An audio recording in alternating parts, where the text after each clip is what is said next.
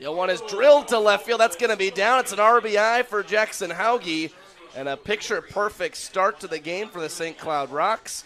They are up 1-0 on a single that was absolutely laced. Both runners take off. Swing and a miss from Higdon. The throw to third is into left field. Stokes couldn't get it at third base. It goes into left field. Would have had Perry if the tag could have been applied, but he gets up and scampers on home.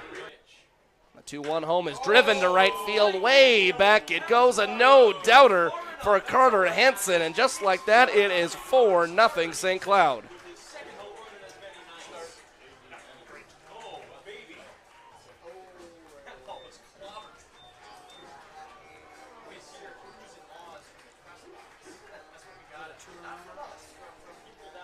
Five against him.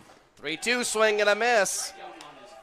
He played in 5 games for the Big Sticks this season before coming over to St. Cloud. This one's driven out to left field. Back to the track is Swanson. He will watch it fly.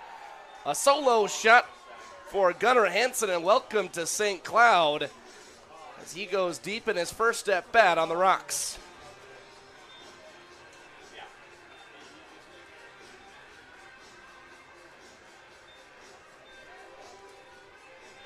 You mentioned you had the reset day yesterday.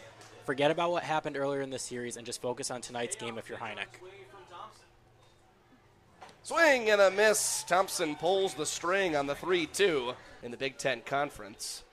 The 1-2, though, is swung on and missed. Back-to-back strikeouts for Brent Thompson to start the second. Strikeout number 3. First pitch is on the ground to short. It'll actually be Stokes who picks it up. Throw to first is well off the bag. It pulls Siegel away, gets out of play.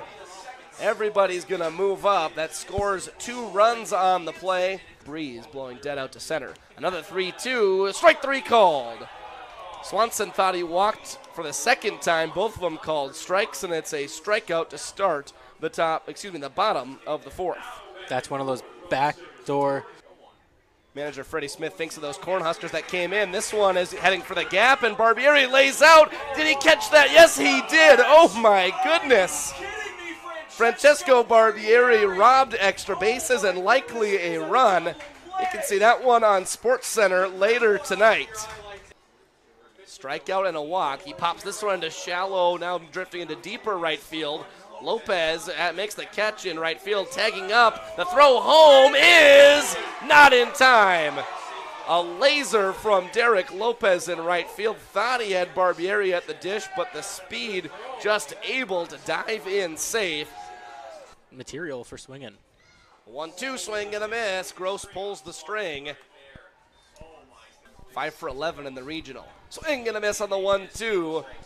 Another strikeout for Tommy Gross, and that ends the 6th inning. 8-2 now. St. Cloud leads. You're watching the Northwoods League Sports Network. Georgia Tech guy this spring. Jake Perry, the first pitch he sees, sends this one out to center. Back it goes to the wall. It's off the rough sign in center field. Winterstein tracks it down. Throw into second, not in time. It's extra bases for Jake Perry on the first pitch of the 9th inning.